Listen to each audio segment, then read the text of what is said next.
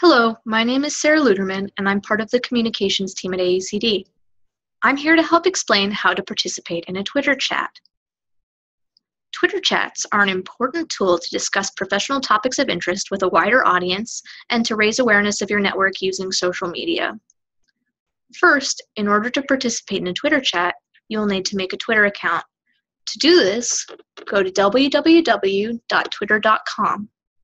Then, click on the button Sign Up and follow the instructions that Twitter gives you in order to complete creating your account. If you already have an account, you will need to log into Twitter to participate in Twitter chat. Once you create your account, you're able to do things to personalize it. For example, adding a profile picture, adding a header, adding a short bio, and adding whatever name you'd like. You don't have to use your actual name. However, if you're planning on using the Twitter account for professional reasons, I strongly recommend using your real name so that your colleagues can find you more easily. A Twitter chat is a public conversation around one unique hashtag. That's this thing with the pound sign next to it.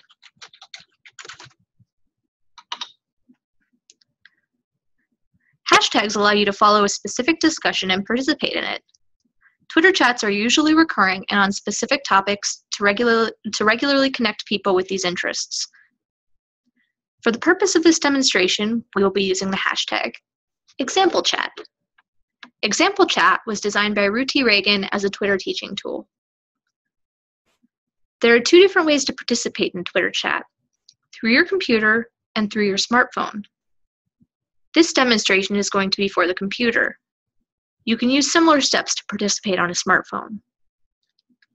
If you click on Example Chat in someone's tweet, or search Example Chat in the search bar, you will see tweets that others have tagged Example Chat. By default, Twitter only shows you some of the tweets in order of popularity under the Top tab. This makes the conversation hard to follow, as the tweets won't be sequential. If you click on the tab Latest, you will be able to see every tweet using a particular hashtag in order of appearance. Newer tweets will appear at the top,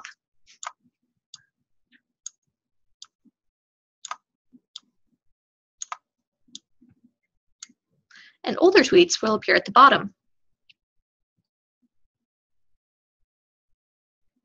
If the chat doesn't seem to make sense, or you feel like you're missing something, you might be looking at the Top Tweets tab instead of the Latest Tweets tab.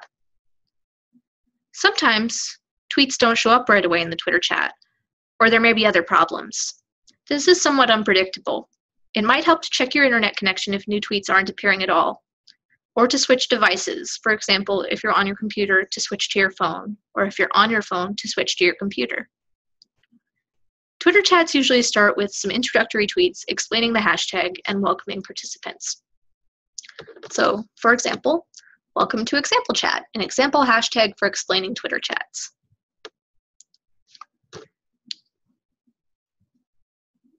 Twitter chats usually follow a particular format in order to make the conversation easier to follow. They also usually have a moderator. The moderator asks questions and participants answer. The questions the moderator asks begin with Q0, Q1, Q2, etc. Usually there are 4 or 5 questions. When participants answer, they begin their tweets with A0, A1, A2, etc. to show which question that they're responding to specifically. The Q0 in a chat is usually used to ask participants to introduce themselves. So, for example, Q0, introduce yourself. Tell us something about your interest in Example Chat. A0, I'm Ruti. I'm using Example Chat to make instructions for participating in hashtag chats on Twitter.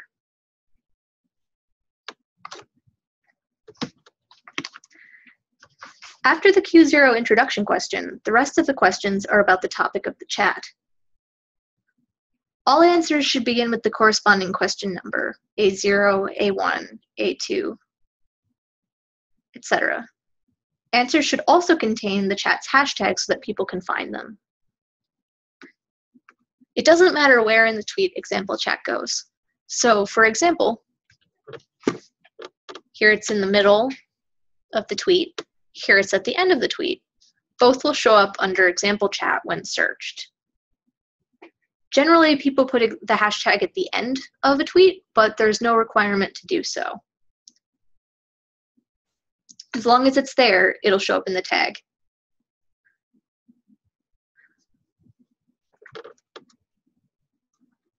Sometimes questions or answers are complex.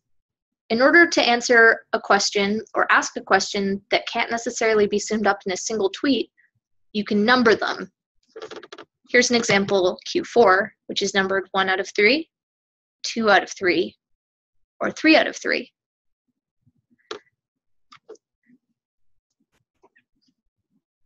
So this way questions can introduce information that will take more than one tweet to cover. The tweets can be split up into different numbered parts called threads. So all of these 3 parts together are called a thread. In addition to replying to the question itself, you can reply to what other participants say. So for example, we have one participant saying, "I'm saying something about the 4th question," and Ruthie responds, "Here's my reply to the point you made." The tweet starts with A4 to indicate the context and the question that's being responded to, and includes the particular person who's being responded to in order to specify that it's a specific response and not a response to the question in general. Participants can continue to respond in kind if they so choose.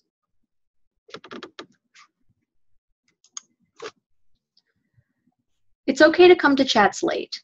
It's okay to tweet answers to a previous question, even if the discussion has moved on, because Twitter chats are asynchronous. That means that people respond at different times and at different speeds. It won't mean you're interrupting.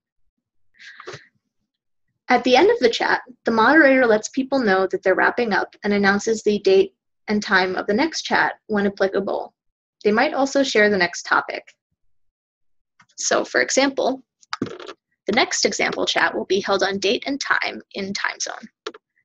If you have additional questions about how Twitter chats work, or if you'd like to see, or that you'd like to see addressed in example chat, you can contact the moderator. Thank you. This has been an overview of how to participate in a Twitter chat. If you have any questions or comments or would like extra assistance in learning how to participate in a Twitter chat, please don't hesitate to contact me at sluterman@aucd.org. That's SLUTERMAN@aucd.org. I look forward to hearing from you and participating with you in future AUCD Twitter chats.